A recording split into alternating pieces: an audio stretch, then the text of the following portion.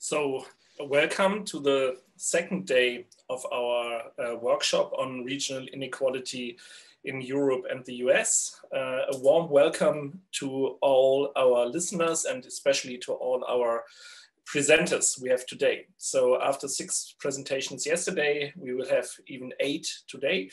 I'm sure that we have as interesting presentations and a vivid discussion afterwards. So again, welcome from Marian Feldman, Torben Klaal, Alice, and myself for your participation here. Maybe a brief introduction. We have 3 sessions today. We start with a 3 presentation session right now, and then we switch moderators for the next session. Again, as yesterday, we have 25 minutes presentation, then a very brief period for questions concerning the understanding of the presentations, and then we have a joint discussion after all presentations were done. So let's start with a first block of presentations. Again, as yesterday, we tried to mix perspectives from the US and from Europe, and again, mixed topics as well. So we will have in this session 1 presentation focusing on the US and especially on a very hot topic in the US today and probably during the next days and weeks. Then we skip to Europe and have more historical perspective over the last 30 years, how inequality in Sweden developed. And then we go back to the US and focus on a peculiar topic on smart cities. So that's the first session. We start with Andrés Rodríguez-Pose. He's a professor of economic geography at London School of Economics. Andrés, we are looking forward to your presentation. The floor is yours. So. Thank you very much, Dirk. Let me just share my screen so you can see the presentation and hopefully everyone can hear me. Thank you very much. And I just went to the last slide, so I have to go all the way back suddenly. Thank you very much to the Institute for Economic Research and Policy and for the Create Institute at the Keene Institute of Private Enterprise. It's a pleasure to be with you, albeit in this virtual form. I wish I could have been in a more physical form. It would have meant that the pandemic is getting better, which doesn't seem to be the case right now, especially in Europe, where we seem to be heading, all of us, towards a new round of confinements. The topic that I'm proposing today is very much linked to the whole topic of inequalities in the US and in Europe. I'm going to focus in the case of the US. This is a new paper that just came out of the oven, written with my colleagues Neil Lee and Cornelius Lipp. And I'm going to try, whenever possible, to refer also to the same sort of situation that we have witnessed in Europe, because I do think that the trends, with some differences, both in the US and in the case of Europe, have got considerable similarities. And let me just start by going back to 20 years ago, to 2020, when one of our esteemed colleagues, and probably one of the most influential sociologist come political scientist at the moment, Robert Putnam, made a prediction.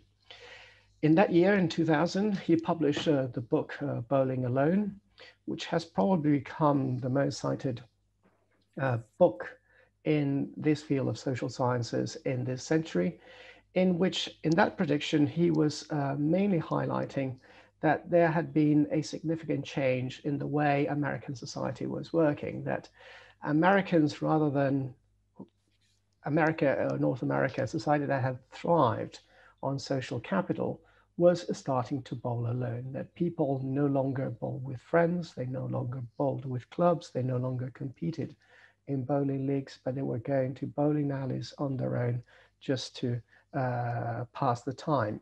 And of course, he used that as fundamentally a metaphor for all sorts of decline in civic engagement, political participation, and therefore in social capital, which has been, according to him, a trend since the late 1960s. And this metaphor was mainly a representation of what was happening across American society. It was not just that Americans were bowling less with colleagues, with peers, with friends. It was not that just they were playing less sports or collective sports and more individual sports, but there was lower political participation, lower voter turnout, newspaper readership, personal letter writing, club meetings, visiting, card playing, charitable giving, volunteering, church attendance, any type of collective endeavors that had been the norm were on the wane in the case of the US. But this happened in parallel to another important process, which is at the center of the conference today, which was the rise of inequality.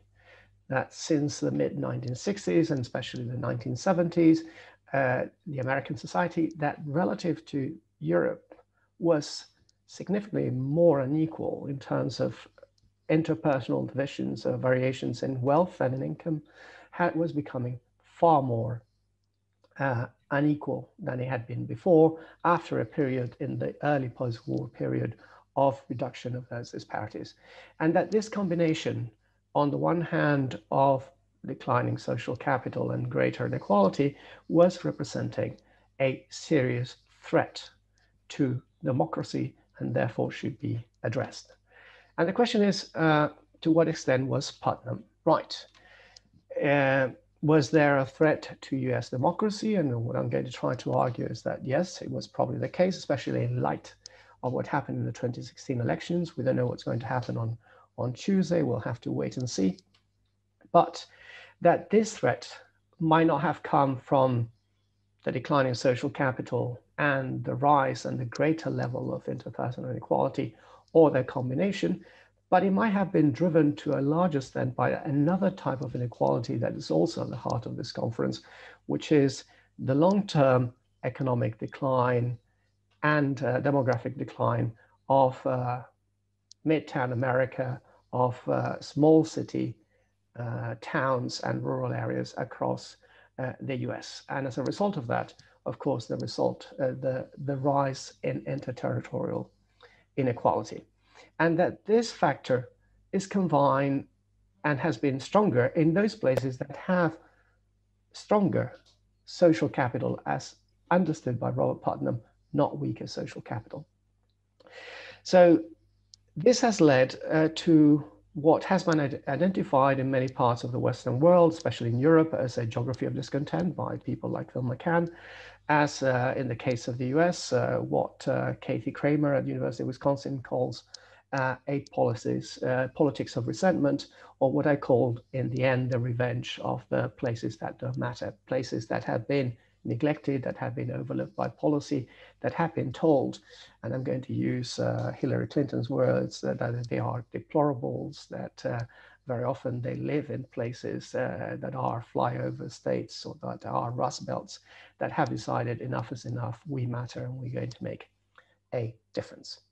So let me start with whether the prediction was fulfilled. And you probably, many of you have seen these maps already, which are the results of the November 2016 elections that, to the surprise of many, return as President Donald Trump, a candidate that just 1 year ago, 1 year before the election, no one expected had any chance of winning the election. And I would say probably 10 days before the election, the odds were entirely against him. But he managed to secure the nomination against all odds of the Republican Party. And also he managed to secure the presidency. What you see on the left side is the vote for the Republican Party in red and the vote for the Democrats in right, but in blue. But what I'm really interested is on the map on the right, which is not the share of the vote for Donald Trump, but the swing towards Donald Trump, which is in addition to previous votes for Republican candidates.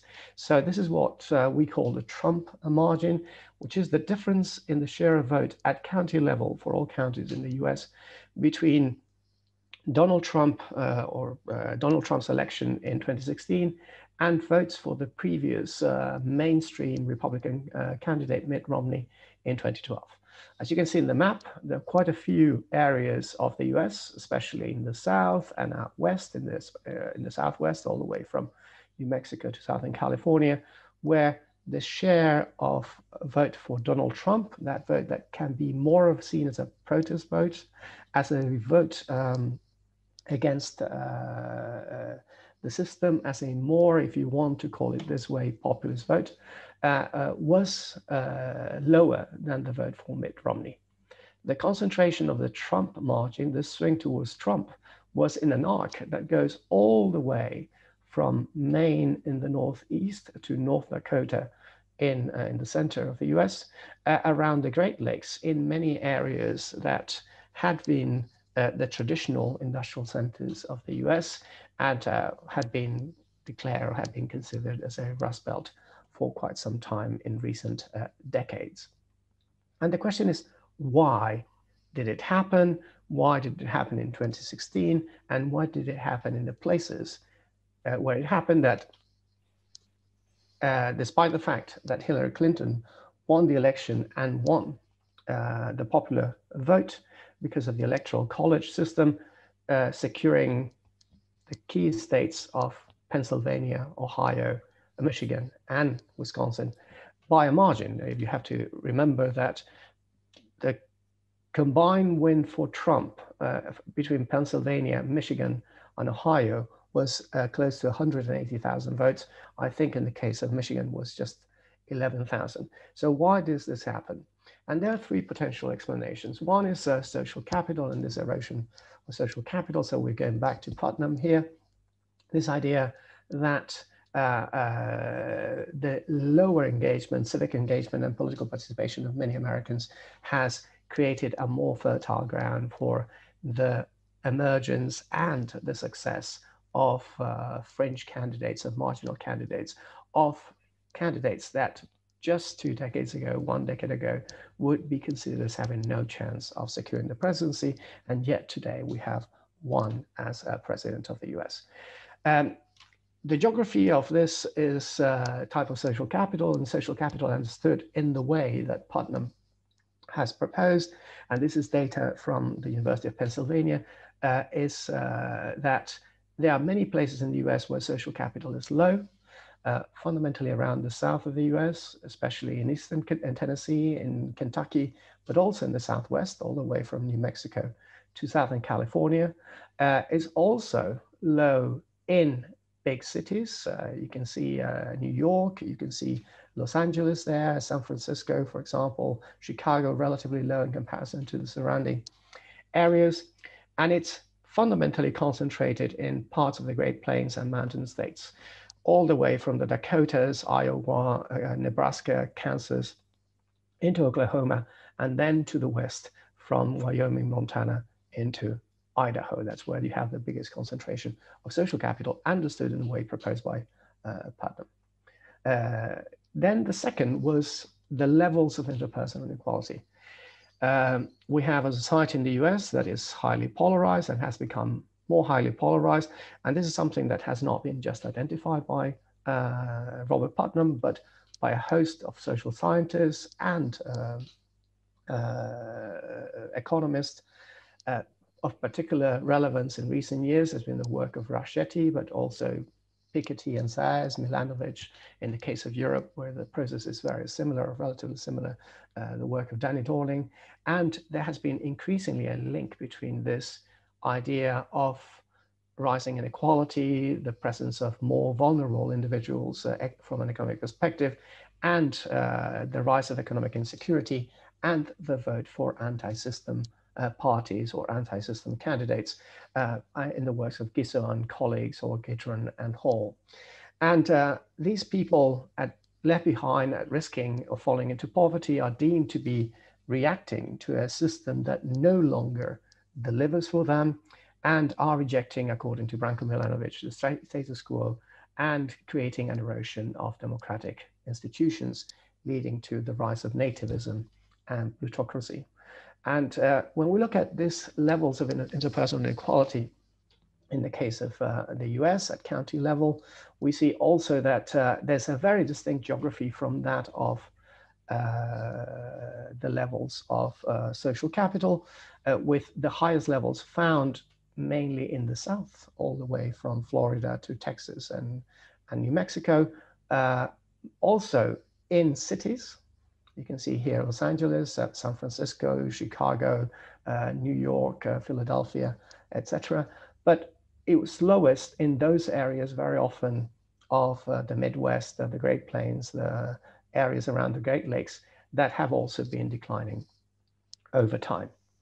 And the third one is, well, before I get to the third one, it might be also a factor of that combination, as Putnam was highlighting, this idea that there's a reason to think that the twin trends of, on the one hand, decline in social capital and levels and rise in inequality would also create, put the whole system and American democracy in jeopardy. But there's a third factor that I'm going to dwell, and this is a curious one, not because it's not important, but because despite the fact that Putnam's work is all about all sorts of decline, from letter writing to club meetings, etc., there's one decline that has been ongoing and has been prevalent in many parts of the US for quite some time, which is the territorial decline of Midtown and rural America for quite some time, which might be, like it has been in the case of Europe, at the root of this reaction at the ballot box. And if we take a look at different types of decline, we can look, and we're going to be looking at employment decline, a decline in wages and salaries, a decline in income, a decline in population. We take one element and we look at it over a long period from 1980 to 2016, the year of the election of Donald Trump. And we see that, for example, in terms of employment, there has been a greater polarization across the US. You have rises in employment along the Pacific coast, all the way from Washington state to Arizona, but also in parts of the East, especially in the megalopolis, going from Washington to Boston, and in southern Florida. But there has been far lower levels of employment growth in many midtown and rural areas, and especially in a nexus that goes all the way from North Dakota in the north on the border with Canada to the the western part of Texas in the south on the border with Mexico. So the question is, how do these factors combine in order to facilitate or have facilitated the election of Donald Trump? And what I'm going to propose is a model. We have 25 minutes. I don't think this is the time and the moment to go into a model with Greek letters. I have decided to simplify, in which what Neil, Cornelius, and I are trying to see is what determined this swing towards Donald Trump between the two elections, 2012 and 2016, so the Trump margin. And we're looking first at a series of factors that may be related to this swing, and that has been highlighted as by most of the literature on anti-system voting and the rise of populism as drivers, or differences in wealth, differences in education, differences in density, differences in or racial composition of the population. That is particularly important in the case of the US relative to the situation in Europe. But of course, we have something that we cannot explain, which is the residual term that we try to reduce by also introducing a lot of additional factors, but also mainly state fixed effects. And our three variables of interest, which are the level of social capital in every country in the US prior to the 2016 election, the level of interpersonal inequality within a county, and the long-term level of economic decline measured in those four dimensions that I highlighted, which are income, salaries and wages, employment, and population. And before going into that, and very briefly, I just want to highlight that none of the factors that which are the factors of interest, changes in demographic and economic changes, so in this case, changes in employment, levels of inequality or levels of social capital per se, individually, seems to be able to explain the swing towards Donald Trump. In most cases, what you see is either that the regression lines, in this case, are flat, or if they are not flat, like for example, in the link between employment change and the Trump margin, they tend to have a very limited, very small slope and not to be significant in any case. And the relationship between the three variables of interest, inequality, employment change, and social capital is similarly not very strong and not very significant. So it's not that one factor alone can explain it, it's the combination of these factors in combination with all the other determinants, race, density, education, and the like, that have been highlighted previously by the literature. So what do we get as a result? And I'm going back again to the icons. There's a lot of work behind this. There are a lot of results. The results are very robust. And there's a paper that you will get the link at the end of the presentation where you can download the paper and take a look at the results if you're interested in far greater detail. Let me just start by looking at the control variables that are not highlighted here. But the control variables go with expectations.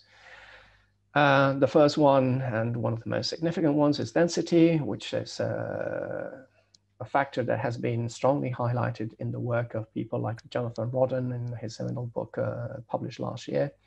The idea that the higher the density in a place, the lower the increase in the Trump margin. So that the idea that big cities have swung less towards, or did swing less towards Donald Trump than was the case in less densely populated suburbs, in small cities, and in or towns and in rural areas. The same applies for education. More educated counties saw a lower swing for Donald Trump.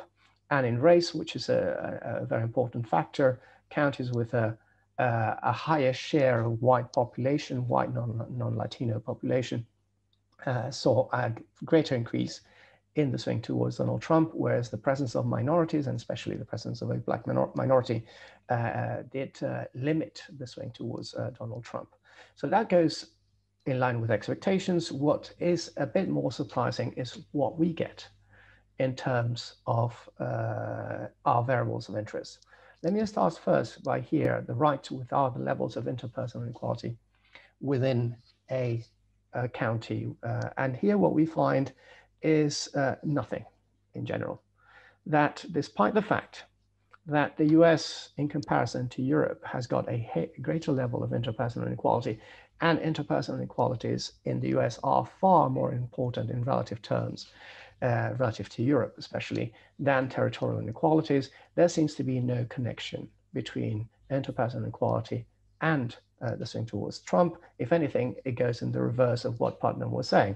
And this explains why, for example, the poorest of the poor, to put one example, the mainly minority Black population living in the ghettos of northern Philadelphia voted for Clinton, as did the richest of the rich, which are probably the white elite living in the suburbs of West Philadelphia. They voted together. Whereas once you moved out of Philadelphia and the surrounding counties into a small town in rural Pennsylvania, it was mainly a big swing towards Donald Trump.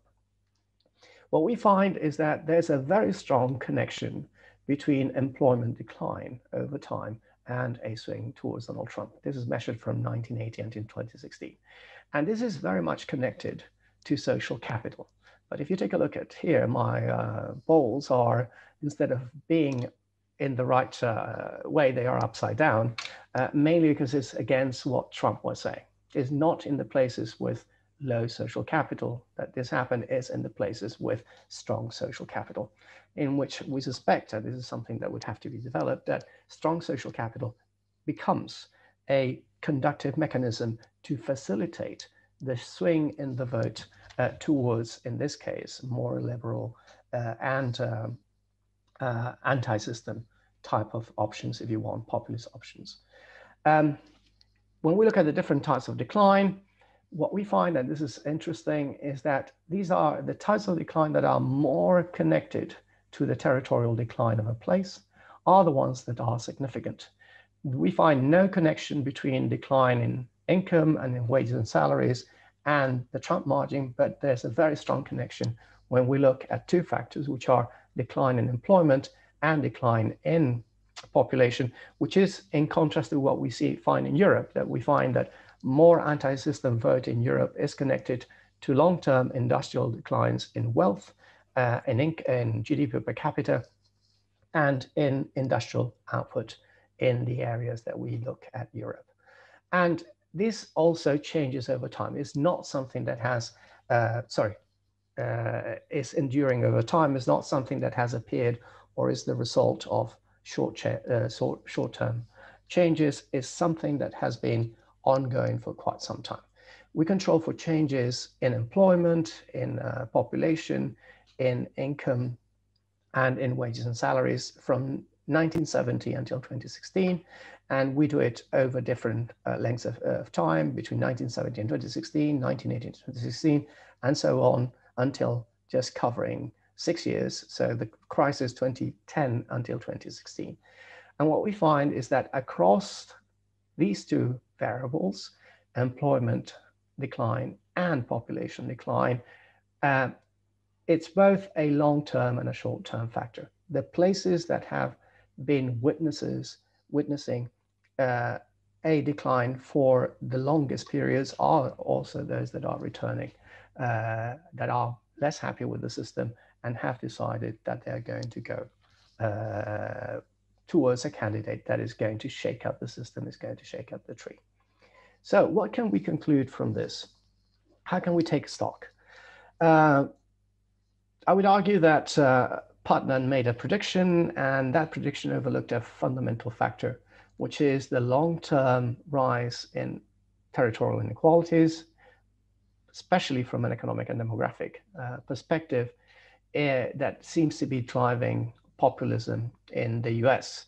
That this long-term decline has created a very strong malaise across the whole of the US, and many, especially in those areas that have witnessed the biggest decline in employment and in population, that is manifesting itself at the ballot box, or has manifested in 2016 at the ballot box. And this is far more relevant in determining the Trump vote in 2016 than other types of inequalities and fundamentally interpersonal inequalities. I'm not arguing that interpersonal inequalities are not relevant. They are actually very important, but nevertheless, these are not the ones that set the ballot box alight in 2016. They might do so. We've seen the reaction to the killing of George Floyd in earlier this year, and how that can drive tensions in the US. But at the moment, the decline in American communities, those communities that have seen better times, that have been dismissed by the likes of Hillary Clinton as deplorables, or people living in the Rust Belt, or rednecks in areas that are flyover states, that have decided that enough is enough, and they have exacted their revenge at the ballot box. So these are people that have decided that they are no longer bowling alone. At the moment, and hopefully not for long, in my opinion, they're golfing with Trump. We'll see what happens on Tuesday. But the risk is not that they will golf with Trump alone, that they are going to continue to play ball, whether it is golf or bowling or playing American football or basketball or baseball or whatever, with whoever decides that is going to pay attention to their needs, to their plights, and whoever promises to reverse the neglect and perceived disdain that has been brewing, not just for a few years, but has been brewing for decades.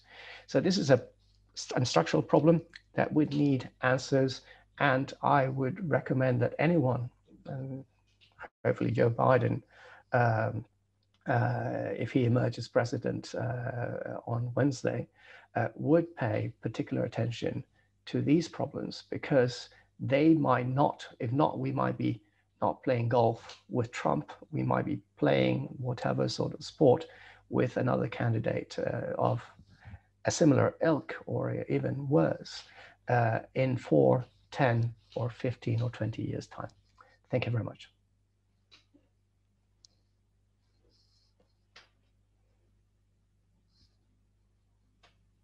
Yes, thank you. A very interesting presentation in general, but especially in this week, even more interesting. I hope that Joe Biden is listening to it, or maybe listened to it several weeks ago, that he could change his campaign.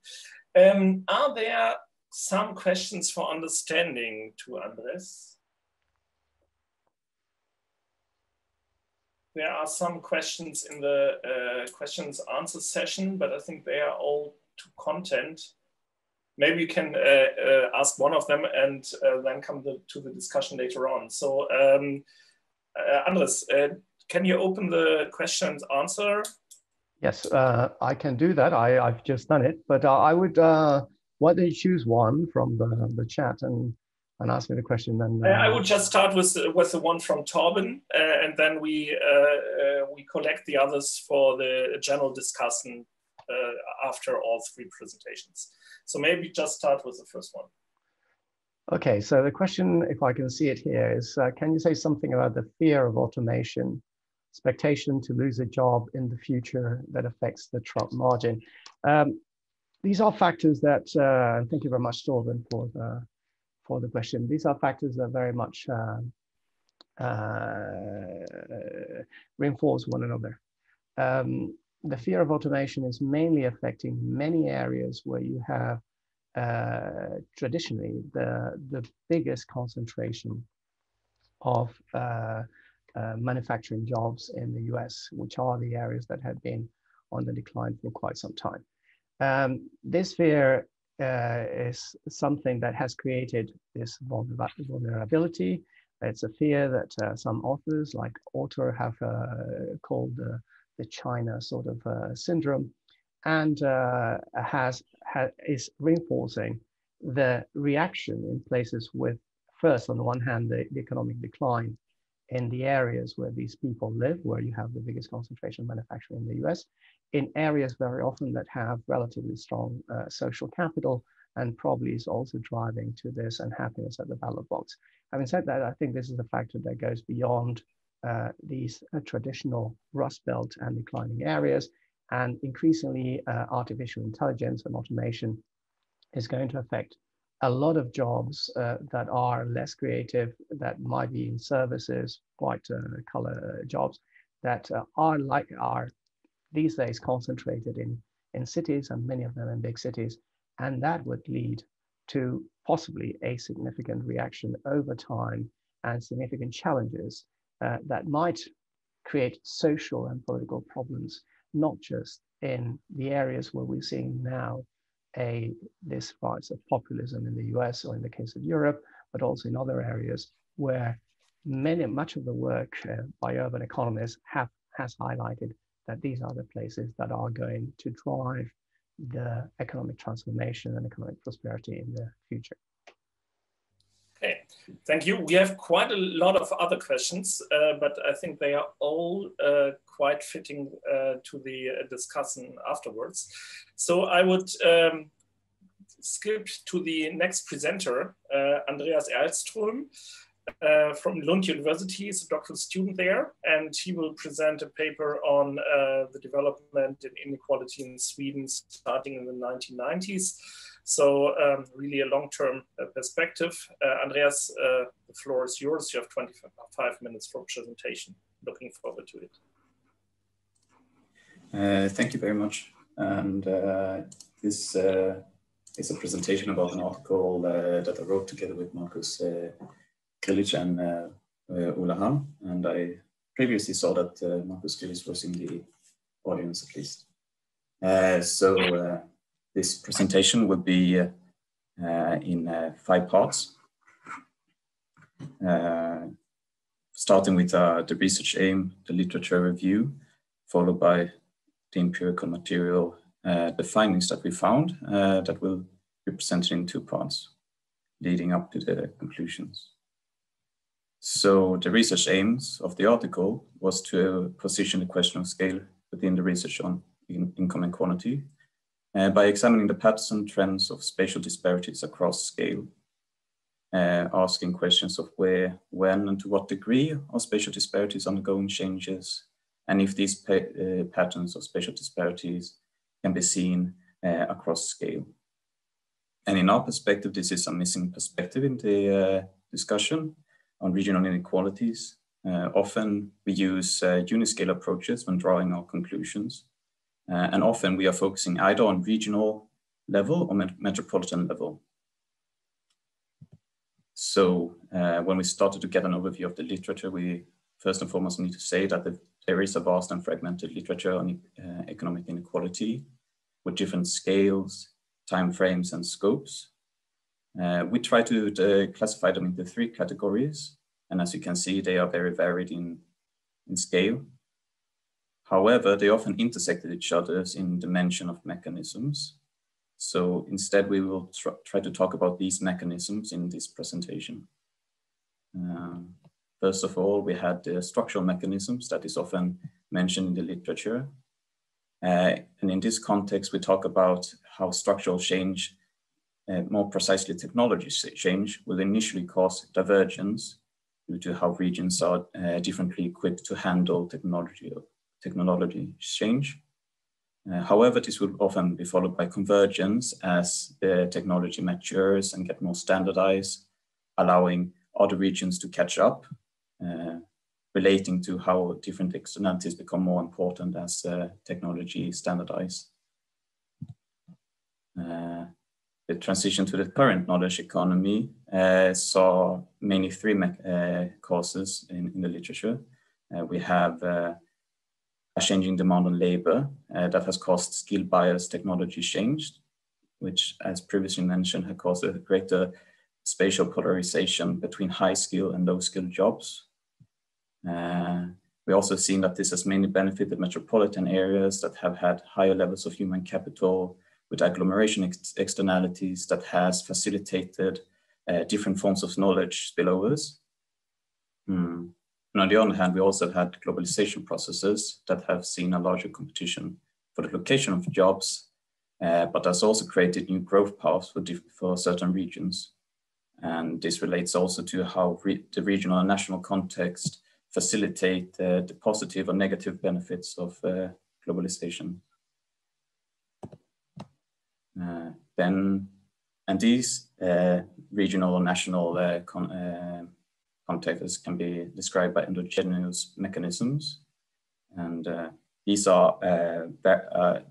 vary a lot. And there is no real time to go through every one of these, but we have institutions and the quality of governance that can vary the relationship between economic development and inequality, where a strong and healthy institution can mitigate the relationship between economic development and inequality by both enabling participation from many different social groups, whilst also encouraging long-term growth.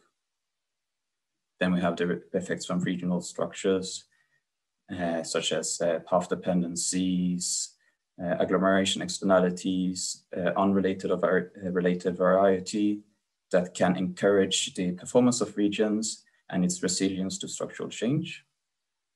Quite interesting, we also see that there can be vastly different short and long-term effects of the levels of inequality, where short-term effect can be enabling economic development and long-term effect be kind of crippling to economic development by lowering the participation rate from certain social groups, decreasing social trusts, and so on.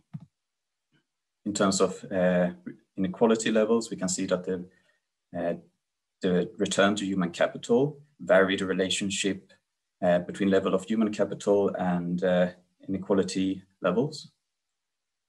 We can also see that the size of the manufacturing sector matters for the level of inequality in cities and regions, where they often provide well-paid, low-skilled jobs that counteract the effect of high-skilled jobs. We also find in the literature several mentions on equilibrium mechanisms. We have on the one side general equilibrium models that focus on the inverted U-curve, where they state that inequality tends to converge after the economy has adapted to structural change. On the other hand, we also have spatial equilibrium models that states that the differences between regions tend towards a form of equilibrium, but that this spatial equilibrium can change during structural shifts, and there are different possible structural equilibrium created during technology change. And then on to our empirical study, where we used the LISA database from Statistics Sweden, which is a collection of registers on individual level that allow us to follow this development of inequality and economic growth over time. It consists of, for example, employment registers or tax registers.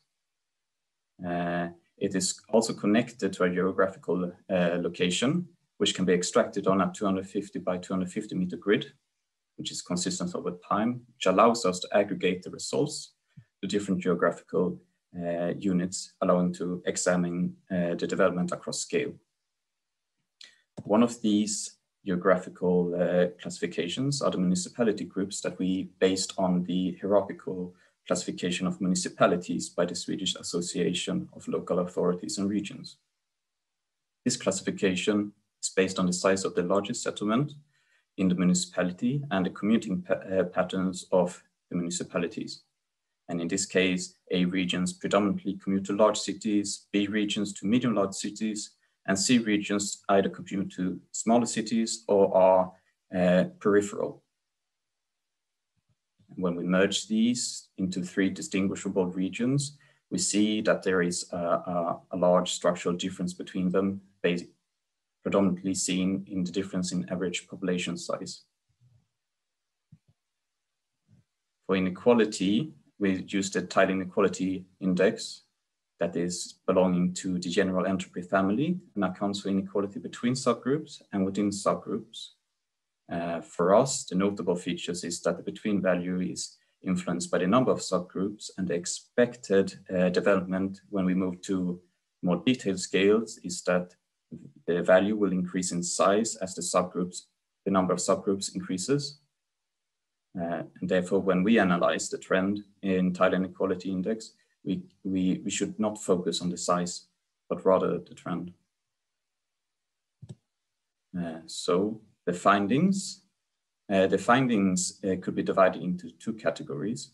The ones we focus on the classification of the municipalities, and the ones focus on the question of scale. The classification of municipality was mainly made to focus on the structural perspective on the regional development trends. And it would show that we had 2 phases, one of divergence and one of convergence over the last 30 years. This is best exemplified by the ratio of average income between regions, where we see that there are 3 phases. A rather stable one during the financial crisis in the early 90s, which was followed by a growing gap between larger regions and other regions during the tech bubble. And this ended around the dot-com crisis. And after that, we can see that there is some slight trend towards convergence between regions in income levels. When we then did a more detailed classification of it, it became clear that the largest increase in income over the entire of the time period was mainly felt in Stockholm, followed by large cities and A regions.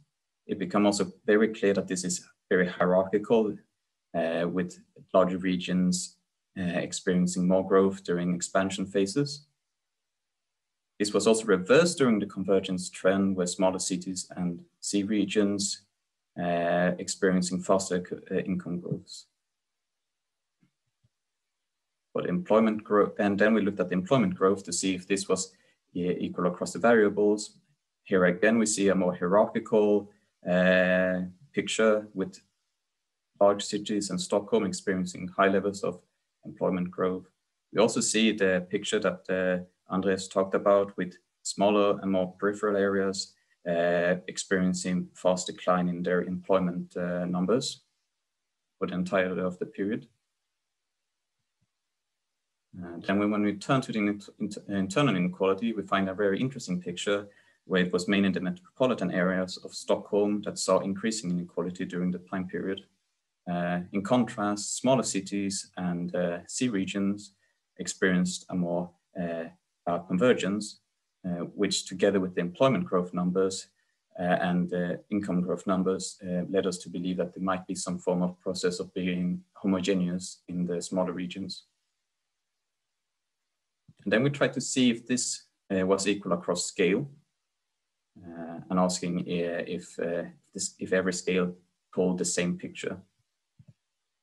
So we did a scatter plot looking at the relationship between the different variables, and here we can see that the grid level, the 250 by 250 meter network, had a myriad of relationships and a very unclear correlation.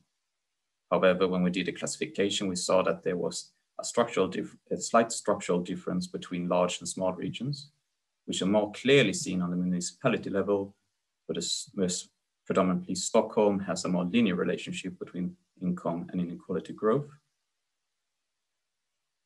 On the more aggregated scales of county units 2, we can also see that there is a more clearer correlation, leading us to believe that there are some kind of difference in the stories they tell.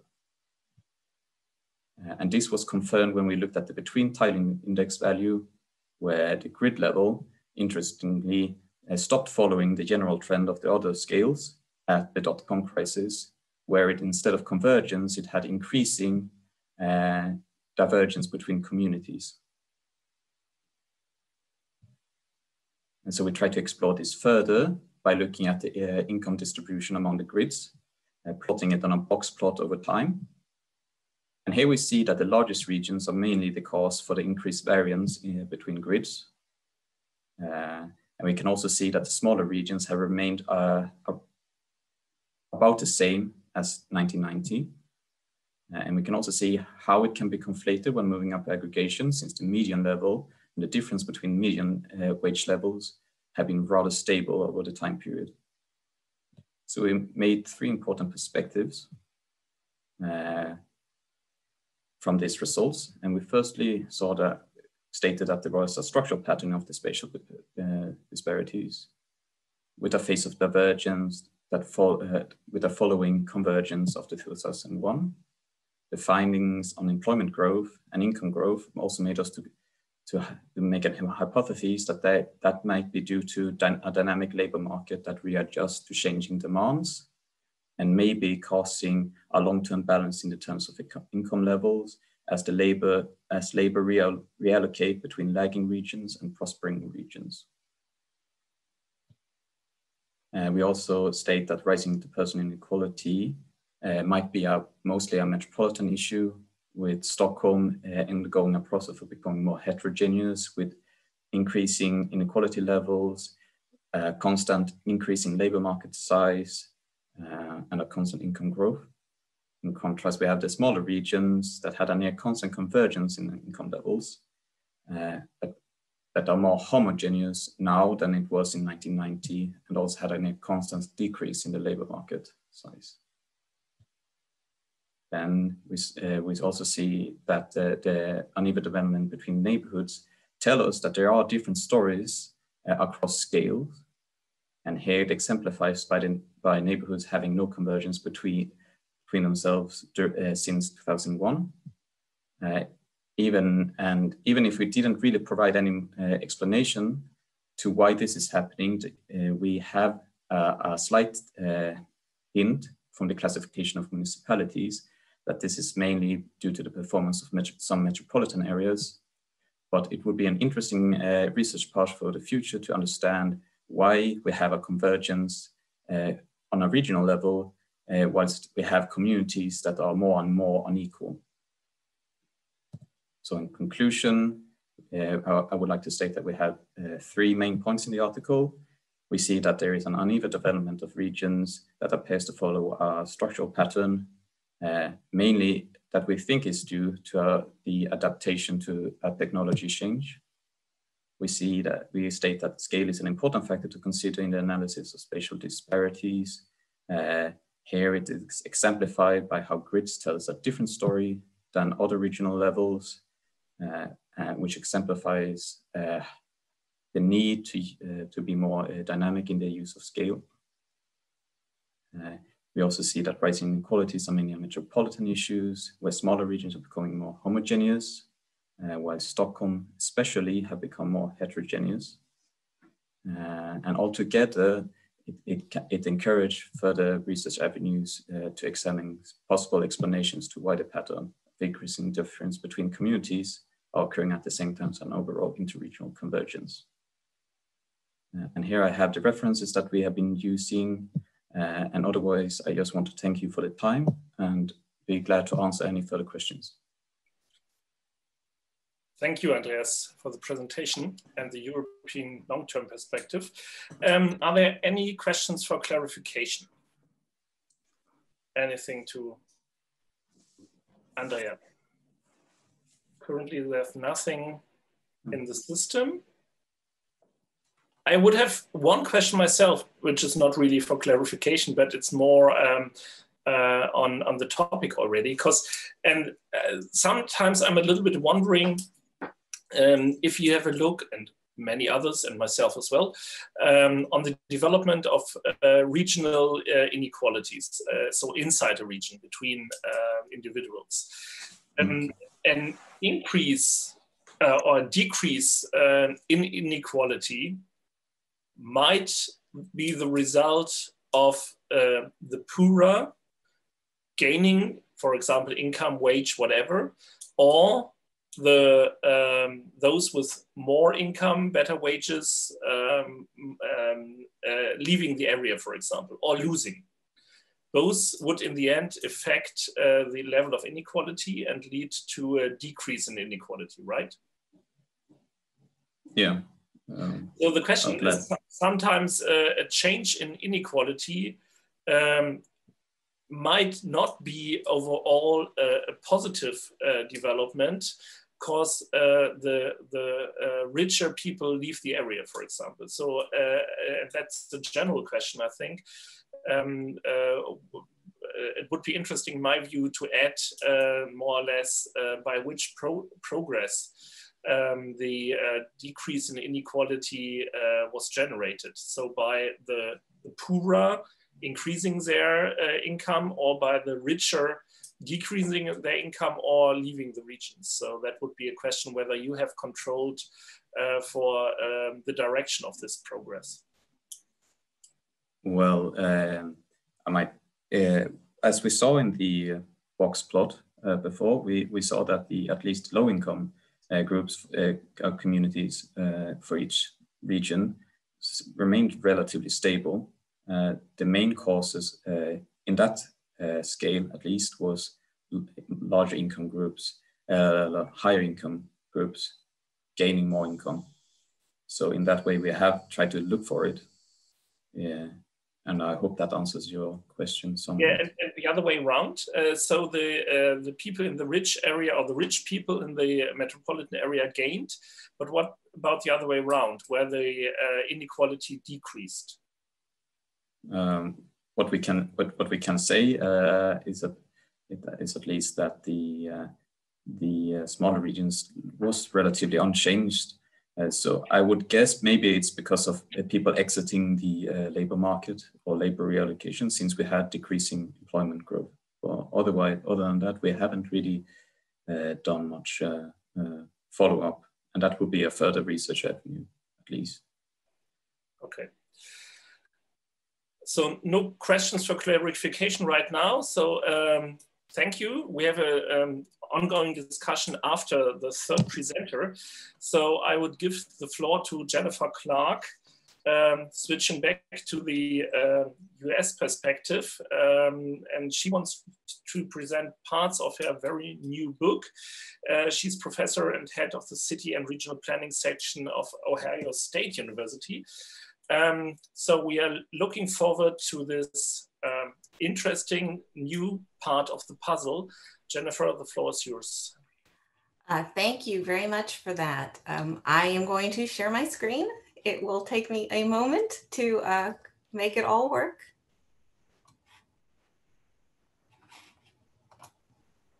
Okay, wonderful.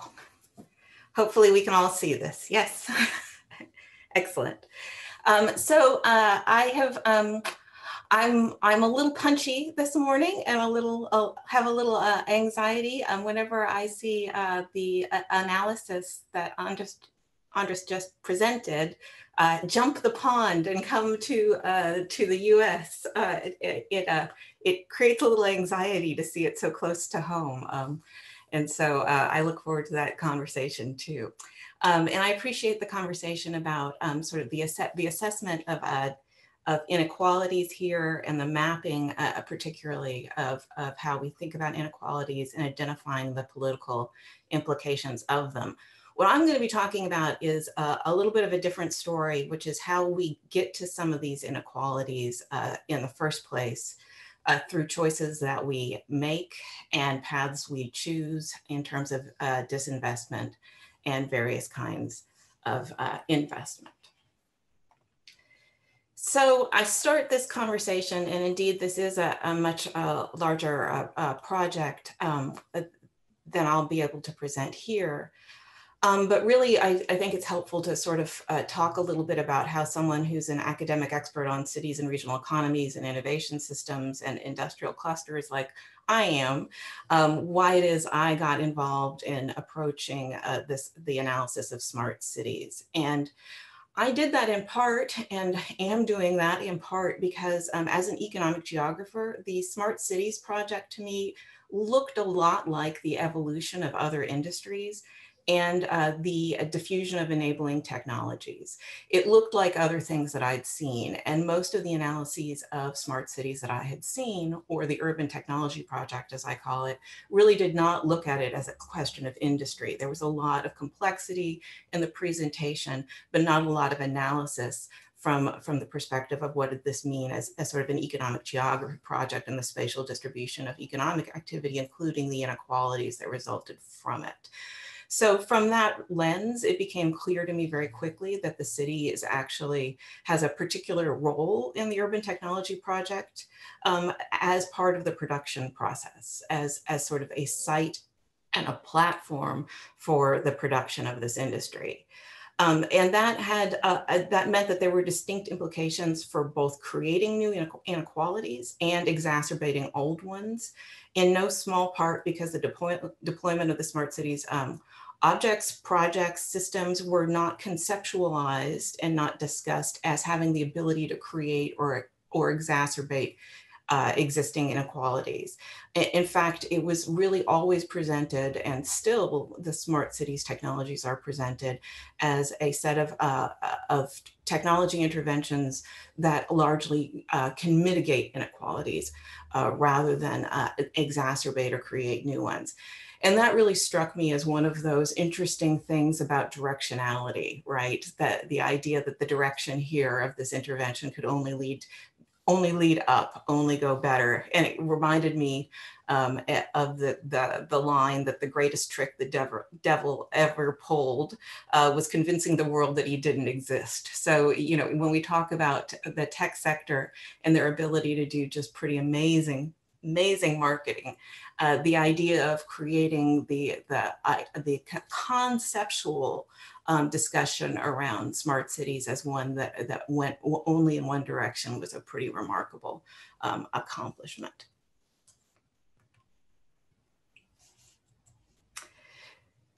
So I got busy looking at what was actually missing from the urban innovation project, the urban technology project.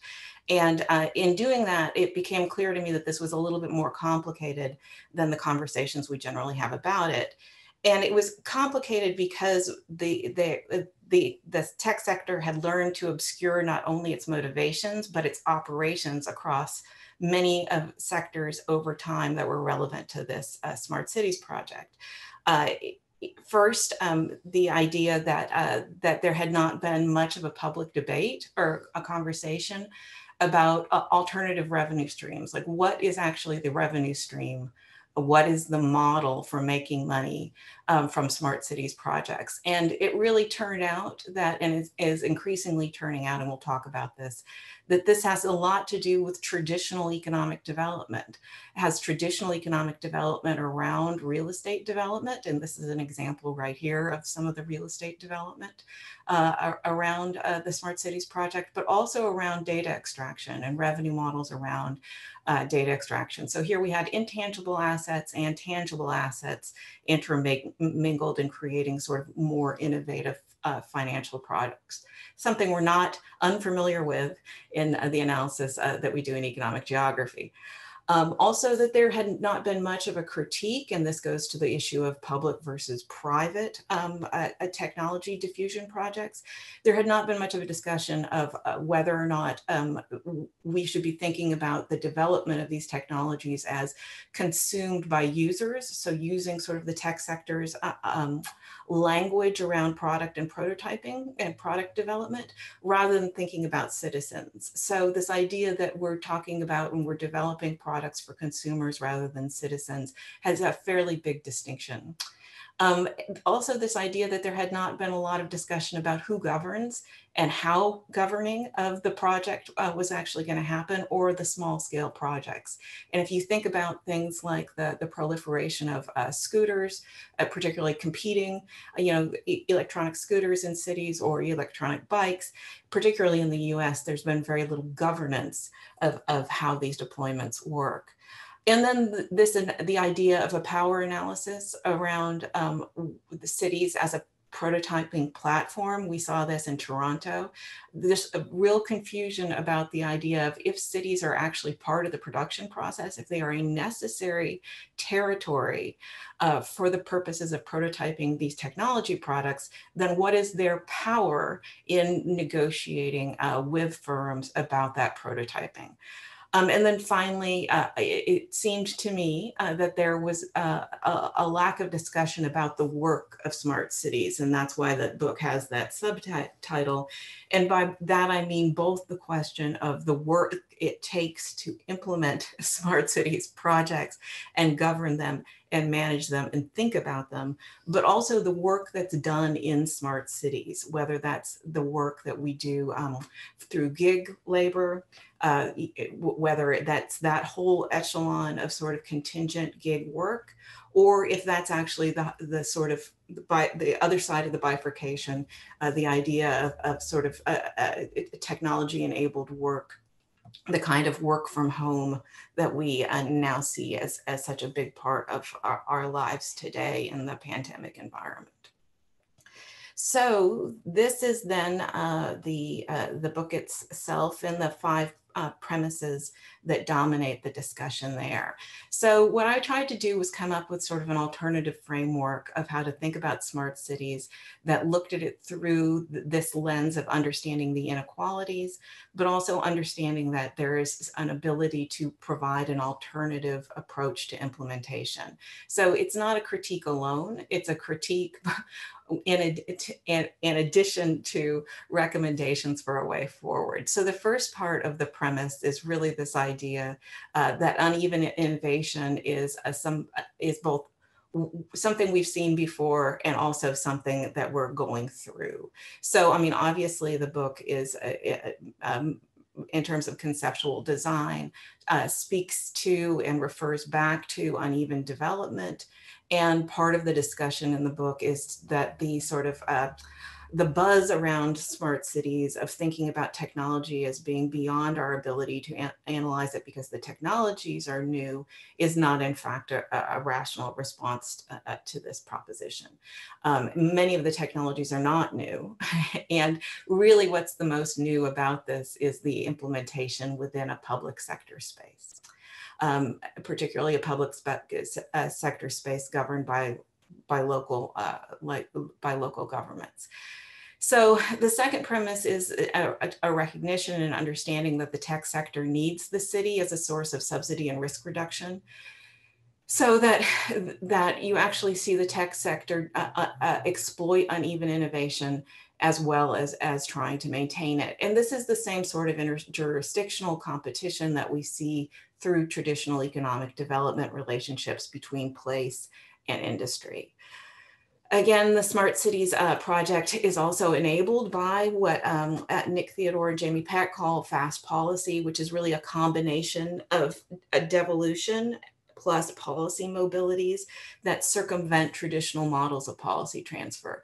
So typically in public policy, we often see an evaluation component when there's a prototype of a project. Here, we're not seeing that. What we see typically is one city picks up a policy or a project, and then another city wants it next. So that evaluation of cost-benefit analysis, that evaluation of relative of understanding opportunity costs of one sort of intervention versus another doesn't happen in a deliberative, consistent way.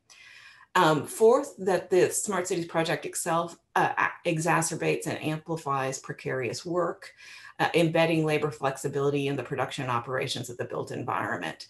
And by that, what I mean is that the Smart Cities project, because of how it deploys technologies, is in fact creating a more precarious labor environment, is in fact enabling what firms themselves started 35, 40 years ago. And now the platform, the city as the technology platform, is enabling things like gig work to happen. And then finally, this point about the data, which is that, and this goes back to the revenue model, that the data that's extracted through the deployment of Smart Cities projects and objects and systems is actually a big part of the product. It's a big part, and it's a big part of what ultimately the revenue model is supposed to be, but it is under construction. And I think the Toronto project demonstrates that with Sidewalk Labs pretty well, is the idea that the revenue model is uncertain, but it's clear that the data is a core component of that monetization. So one of the things that's changed that's really interesting, I think, from somebody who has my academic background, is that we used to talk about places being in competition with each other and having competitive advantages based on a specialization that not everybody else had. So whether it was, cars in Detroit or rubber in Akron, I'm sitting in Ohio, so I can say that, or whether it was Silicon Valley and software, different places had different capacities. The thing that's really interesting about what's going on with the Urban Technology Project is it's pushing places to compete with each other based on tech as the specialization, undifferentiated, unspecified tech. And that has to do with both the question of competition between spaces, sort of the permissiveness around competition around spaces for projects, but it also has to do with sort of an undifferentiated high-tech labor market specialization.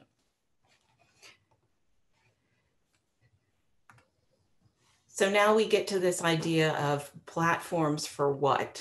The idea of that one of the things that's happening in the Urban Technology Project is obscuring the boundaries around urban innovation and smart cities. And those are distinct ideas. So we do see some really interesting things happening within urban innovation spaces, one of which is the commitment to or recommitment to local production and technology development. And you see this in ideas like, this is the Brooklyn Navy Yards.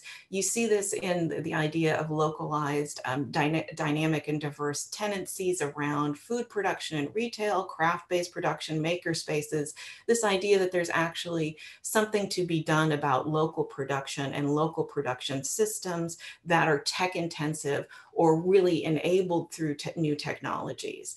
That's a different thing than what the Smart Cities project is doing per se. And then some of this idea that it looks more like research centers and more like the dialogue we've had in the field around technology transfer, research centers, research incubators, this is closer to that area. And then we see the platforms that are more close to not production per se or making per se, but are closer to the real estate redevelopment model that's being enabled here. And that's things like Chelsea Market here. I'm sure many of you have been there in New York City. And this is Ponce City Market on the other side, which is in Atlanta. And you note that they don't look that much different in this presentation. That's not just because I laid them out this way. It's because they're literally done by the same German, real estate firm who has learned how to sort of create this authenticity space, this technology-enabled authentic spaces. And these are then the platforms and spaces where we see smart cities projects and objects then deployed. So you see in terms of inequalities, this concentration upon concentration of technology assets, of technology infrastructure in specific spaces within cities. So some test beds get the technologies, other places have to wait. So if you're talking about having the tech, if you're talking about infrastructure investment and sort of the history of infrastructure investment, this follows the pattern of infrastructure investment where rich places keep getting more toys and poor people and poor places and places that are not commercially dynamic don't get those same technology toys. From an inequality perspective, what that means is that you don't have the platform, right? If you don't have the technology assets, you don't have the platform for the economic development that emerges and depends upon those technology assets. So because this is an iterative question around platforms and infrastructure, the lack of the even distribution of these technology assets has very different implications than some of the things we've seen in the past. And here you can see how some of this is playing out in the tensions between traditional economic development strategies and competition between cities, and sort of the newly enhanced technology, tech as the specialization approaches. This is what I'm sure everyone is familiar with, the Amazon search for their second headquarters, where they pitted places against each other, and then the selection. We can talk later about the selection, but again, it was about being an authentic place for this technology production. And we see again and again the forays of firms into different ways to create technology spaces, and particularly urban regeneration projects that create the platform, create the space for their own product and prototype development within cities. So I think, I always want to make sure that I remember to emphasize the labor market component of this too, because I think that this is really important. When I had first started working on this, I had looked at it through the lens of co-working. And how co-working was sort of moving people away from their workplaces and into these shared spaces, and shifting the risks and costs of the provisioning of workspaces and all of those services and assets that are required to do that, shifting those to the individual worker and away from the firm. So the firm stops providing not only the workspace, but the computer, the electricity, the water fountain, all of these other things, right? Now, when we look at this from the pandemic perspective, we see this as well. We see this as sort of, the amped up a component of how this is, workers are now bearing the costs as we sit in our homes of being able to do our work, and our firms are not bearing that cost. For now, it seems like a very positive thing in the sense that it keeps us safe. Going forward in the future, the question of whether or not the infrastructure is sufficient in cities to allow people to do this across the board, or only people who are within those spaces where that technology has been properly deployed will be able to participate in the careers and jobs that require that. So all is not lost. There are alternative futures here that can be pursued that can mitigate inequalities and increase the beneficial outcomes that can come from deploying these necessary technologies as infrastructure. One of them has to do with data and governance and having a much more affirmative approach, and this is a particularly a big issue in the US, about ownership of data and governance of it, data extracted through smart cities projects about the individuals and operations. So there's one way to think about this, which is that it's not just about ownership, it's about use and it's about governance. And we can take a page from the disability rights movements when they say nothing about us without us, that there may be time here to still talk about how the data should not be managed without the consent and knowledge of the people from whom it was gathered. Second, that there are participatory processes out there for governance, for greater participation, and sort of upgrading the participatory planning processes is with new technology would be great. It would be a great way to really help set priorities and local tailoring as these projects in terms of selection of investments and projects. And then writing work back into the urban technology project and understanding that work is a big part of what's being transformed as we transform the technology platform that is the city. And with that, I would be happy to take questions from the group. Thank you. Thank you, even ahead of time. So we have quite a lot of time for discussion. But let's first start, as in the other two cases, with direct questions of understanding to Jennifer. Are there any clarification questions?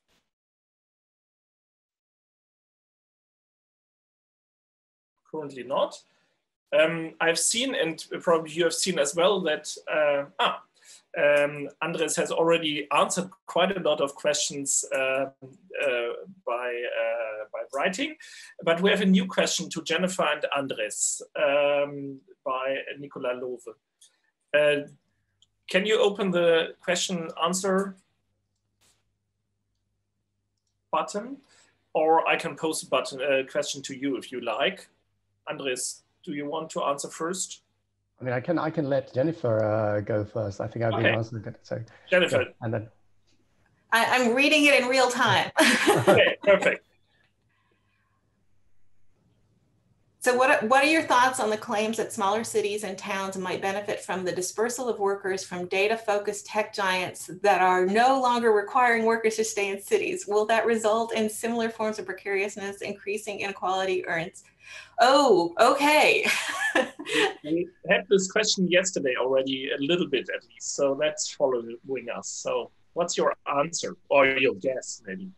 I mean, honestly, the technology is not well defined in the U.S. I mean, I do think that this is contingent on how good the infrastructure is, and the infrastructure is not that great, you know, as you know, in quite a few places. So I think that that's this does have something to do with it quite a bit. Is the question of whether or not.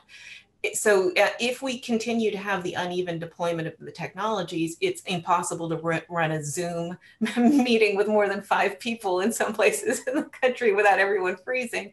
I think there is absolutely no way for this to work. But I do think it creates pressure.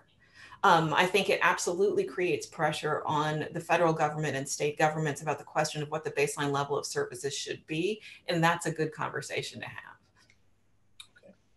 Okay, so if I may intervene a bit, I think this is a very important question, and I think we're putting probably too much hope in the idea that the pandemic is going to shake up the territorial organization that we have at the moment. In a recent paper with Michael Storper, who is in the chat, and Richard Florida and I have highlighted that the likelihood that we will return to a system that is relatively similar in terms of urban and territorial hierarchies to the one we had before the pandemic in a relatively short period of time is high. On that would mean that there would be no significant change, but there's probably a more important change, which is linked to the questions of automations that came before, is this idea that we are now in a situation whereas the new dynamic firms tend to hire much less employees. In 1970, the second largest firm in the world was General Motors, and General Motors had 1,000 workers working for it, and it had value chains upstream and downstream that were really important and that created a significant linkages with plants in not just across the United States, but in virtually every single country in the developed world and in many developing countries. Today, the equivalent would be Facebook. And Facebook, despite the fact that it's increasing the number of employees rapidly, I think has about 100,000 employees possibly right now, most of them concentrated in one place, which is the Bay Area, and with very few, despite having a lot of offices, employees in other parts of the United States or the world. So even if they push their 50,000 employees to go and move somewhere else, the impact on the dynamism of, let's say, declining cities, places that don't matter, is going to be very limited. Even if we go to Amazon, Amazon has 1 million employees, most of them concentrated in the United States, but is shaking, is growing like crazy in retail in Europe. And retail and wholesale in Europe represent 15% of the whole workforce.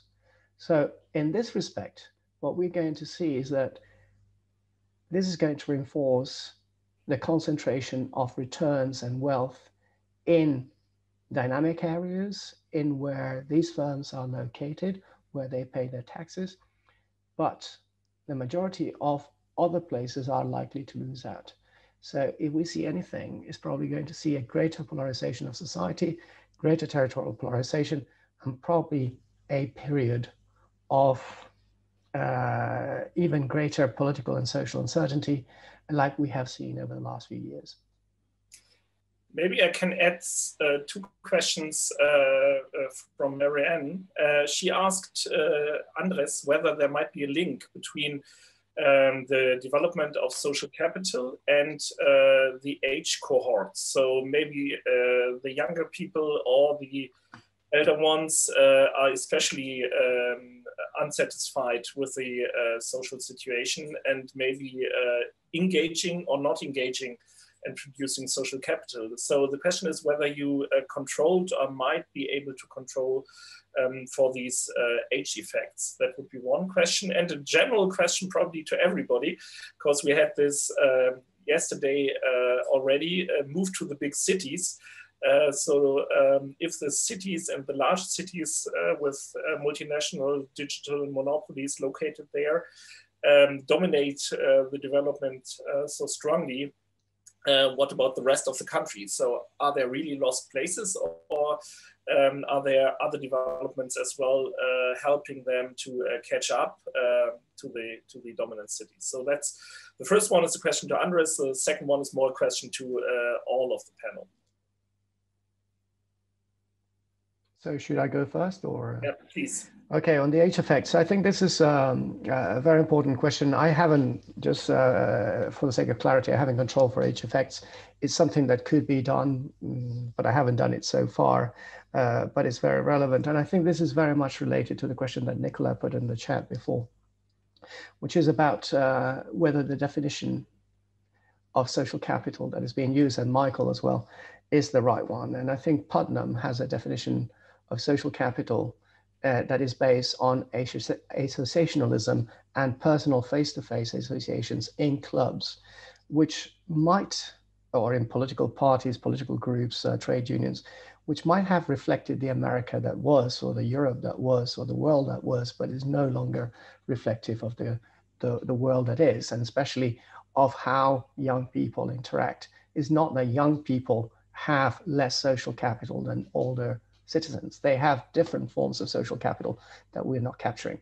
And they have form of social capital that through associationalism, as Michael was saying in his question, might be reflecting more conservative social values, more values that are, let's say, more reactive to any type of changes.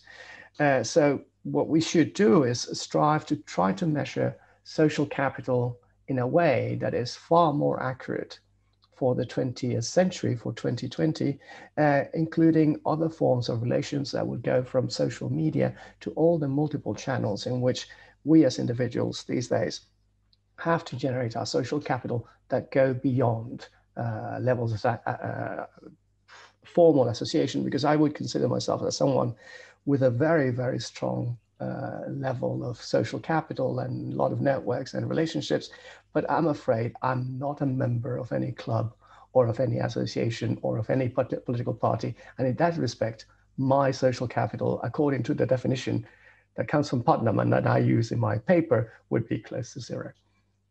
Okay, thank you. Maybe the second question to Jennifer and Andreas, and there's another one for Jennifer in the question and answer system. So maybe you start first with this question from the question and answer system, and maybe you can add to the question whether big cities get it all. Okay, you have to, so which question am I answering first? Please, the one from Zara Lawrence. Oh, okay, excellent. Thank you. That I can see. Thank you, Sarah. This is a really help. I find this fascinating too. I guess what I would say from the gig workers conversation, there's a bunch of people who write really nice, do some really nice work on precarious work. And understanding how precarious work has sort of evolved. The idea of how the smart city facilitates that's a reasonably recent conceptualization. Nicola Lowe has a book coming out about work in the next, I think she can pop in here and tell us in the next 6 months or so. And I think that's probably a good place to look. There's a great book by Mark Dussard called Degraded Work.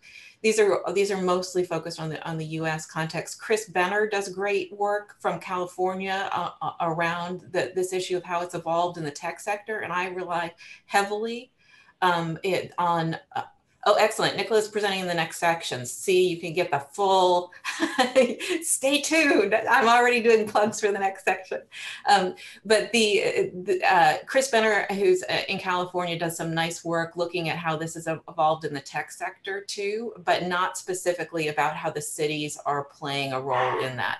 So that whole part of the conversation, I think, is part of what is being unpacked, and I start trying to unpack in the book. But yeah, that's probably the best I can do for you on that right this second.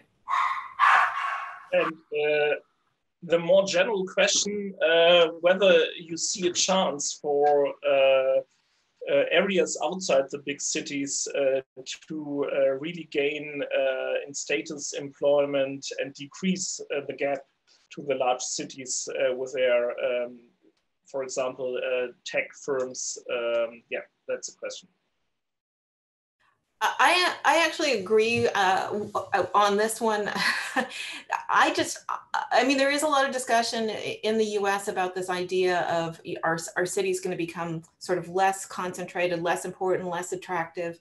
I just don't see that happening. I don't see that the COVID is going to destabilize the sort of the power dynamic. I think it's more likely to exacerbate it than any. And a part of that has to do with something that's really fairly simple, which is the distribution of healthcare assets in the U.S. So it is very difficult to get quality healthcare outside of a central metro area in the U.S. And it has gotten worse over time. So, we may be thinking about things like people might not want to be at cities, might lower real estate prices, all of this sort of thing. But that's coupled, that's weighed against the issue of, would I actually like to get medical care? Should I get sick? That's of a caliber that can give you some assurance. So I do think that's another factor to keep in mind, is that the concentration of assets, even assets like healthcare, are highly concentrated in wealthy areas, and wealthy areas are cities. Okay. Andreas, you analyzed the data for Sweden, and as you showed us, the development looks a little bit different, with some convergence the last years? So maybe you can add to this question.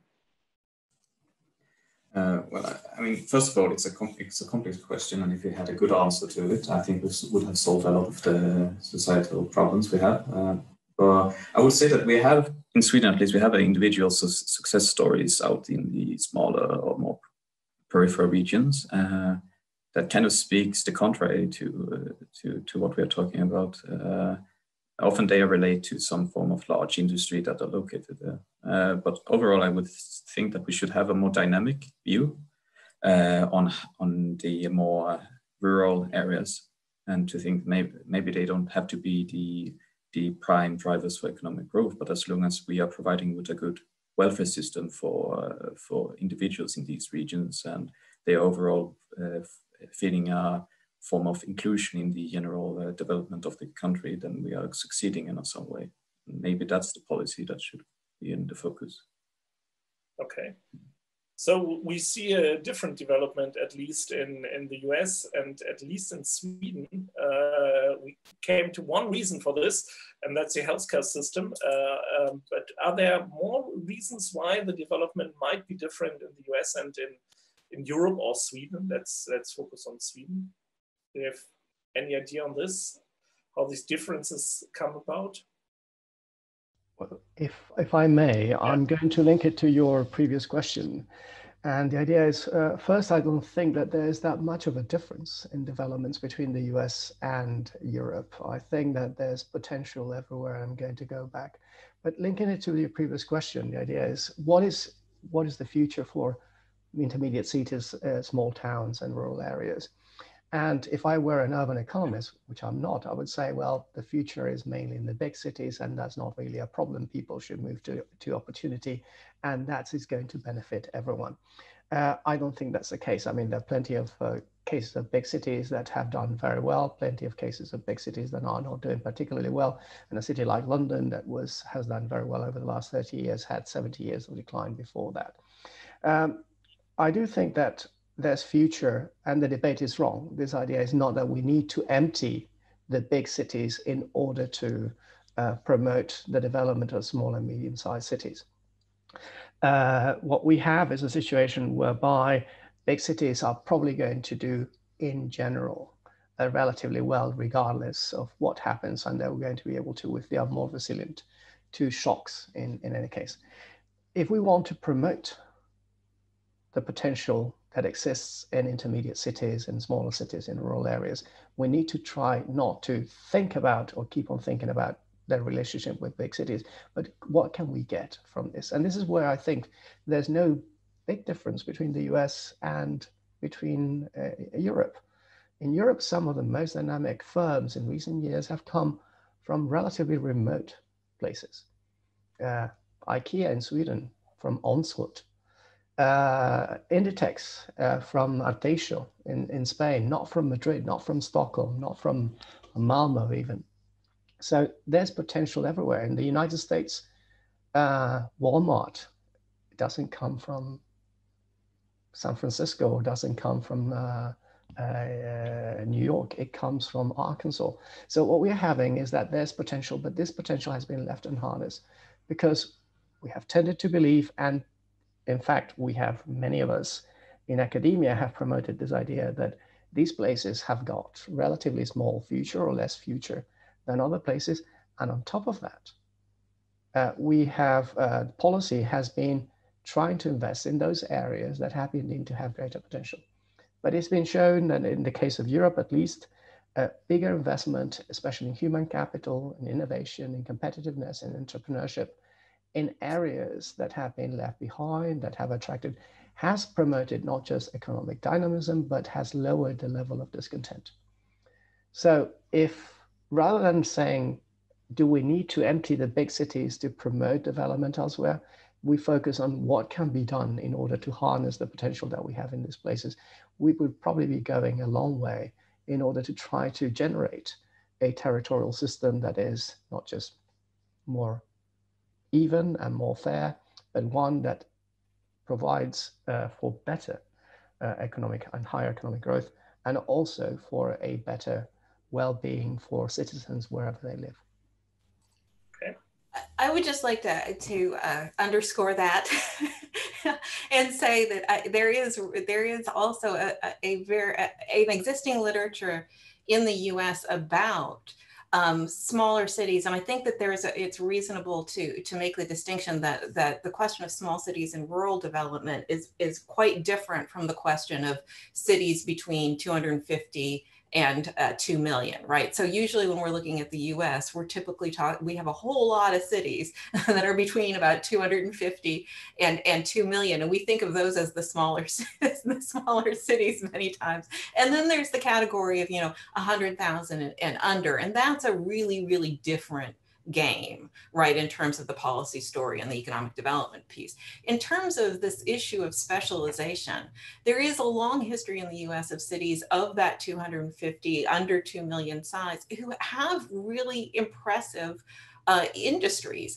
and innovation processes and specializations. And so part of my frustration when I was doing this work about, the smart cities piece was this idea of distilling it down to just being undifferentiated tech as being the specialization had implications for those cities. So those mid-tier cities, mid-sized cities that to me seemed really problematic from a policy perspective about how we think about investment in things like medical devices in Minneapolis or, innovative activewear in Portland, Oregon, or if we think about, these different sorts of specializations that actually are part of the story of the development, Rochester and optics and photonics, the story of how we see wealth built in smaller cities over time. I mean, we know this picture from Germany. I mean, quite a lot of successful German firms or hidden champions are located in rural areas or quite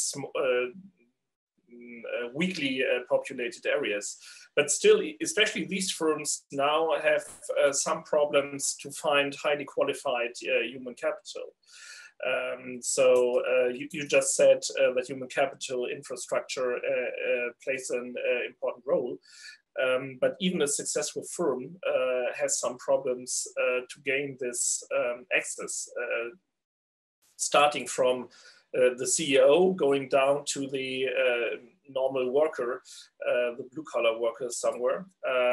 And so that's really a problem for successful firms in rural areas. So that's probably some policy issues everybody has to tackle, but that's probably especially true for successful firms in non-agglomerated areas, because everybody wants to go to more agglomerated cities with more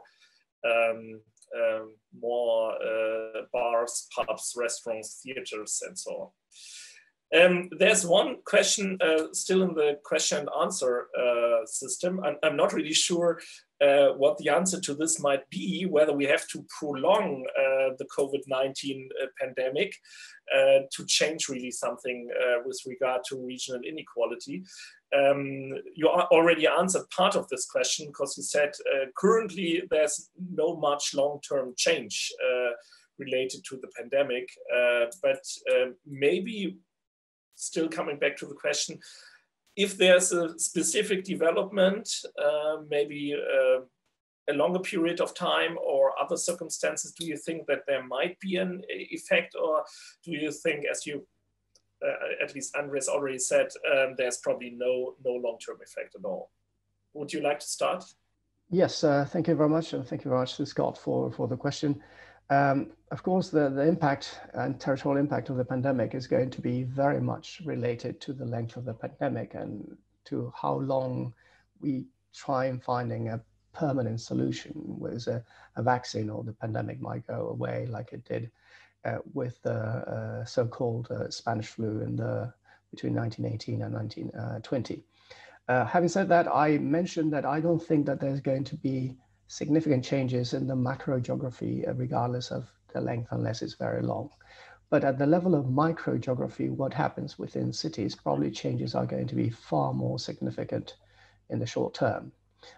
Based on three forces. On the one, the first force would be the whole issue of the fear of the social scarring of the pandemic, that we are behaving differently in how we relate, how we, because of the fear of contagion, the transformation of physical space within cities that is associated to the adoption of measures to guarantee safety, and the results of this social experiment in which overnight we all had to start working from home, start shopping from home, etc. And I think these three factors in combination, especially the last one, the social experiment, are going to have significant implications for how the microgeography of cities, that probably there's going to be a change in the use of CBDs and space within city centers. There's going to be a continuation of the retail apocalypse that was already underway because of the challenges of automation, platform economies that have been highlighted by Jennifer and others in the past. There's going to be a less need for offices in the center because there's going to be a more of an aversion to commuting. There's going to be, people have decided that perhaps working from home several days a week might be an option, and companies might save money. And that might mean that, at least in the short term, suburbs and the outskirts of cities might win relative to the center.